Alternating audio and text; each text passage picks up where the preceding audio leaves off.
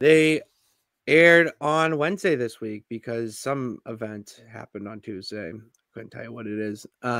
So they had to move it to Wednesday when we got the Wednesday Night Wars of NXT going head to head against AEW, and the results are in, Sarah. Mm-hmm. AEW lost Again. They lost again. Mm-hmm. They lost to NXT. NXT pulled in 6-1 booyaka 619,000 viewers. AEW brought in 523,000. I Yeah, don't so know I what mean, the point of 1.6 and yeah. 0.17p. I don't get that, and I even went to that type of school. But point So is, AEW lost again. yeah, I mean it's a small margin, but when you consider that NXT, even if we've sat here and praised it and said it's been better than Raw and SmackDown, it's still only their developmental brand.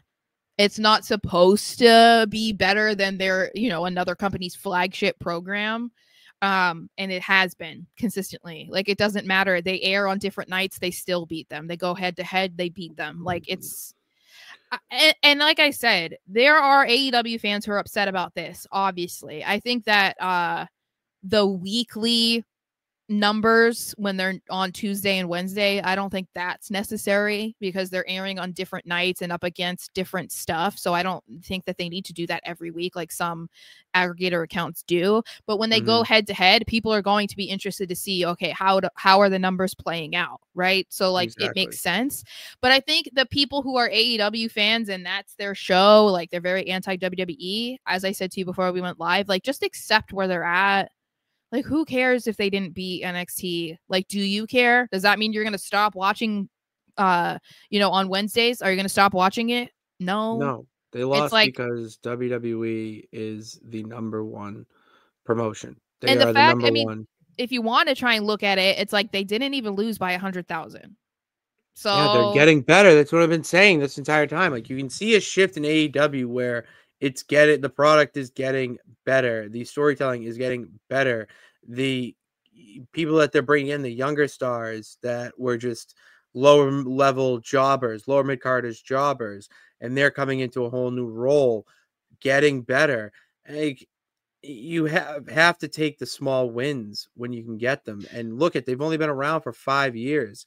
That's incredible. well, and I feel like such a broken record because it's like we've said this so many times, like just accept AEW where they're at, accept how much they have grown since they started, accept like the potential that they have to grow further.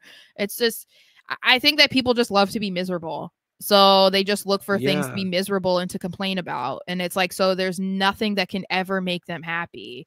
And it's like, okay, just watch Dynamite, dude. Like, who cares if NXT did better? You're not watching it. You don't like WWE stuff, so then stop caring. Like, I don't care about what AEW is doing. You know what I mean? Because I don't watch.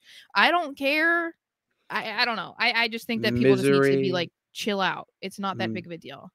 Misery loves company. Mm-hmm. Let's remember that.